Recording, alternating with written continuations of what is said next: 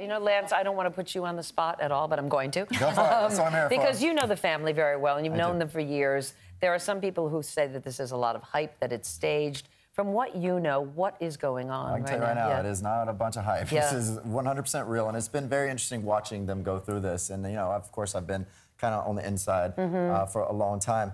And I spend Christmas Eve with the Kardashian Jenners every year, and my husband and I always had this weird wall between us and Bruce, where I always felt like he was a little homophobic. I thought he might have been homophobic because there was this weird thing between us. Now it makes complete sense now that there was the secret he was holding. And I'm proud to see that this family is going through this in the public eye because we're all learning something. And I really commend Kris with how she's handled this, because you have to understand, when people come out, the whole family comes out.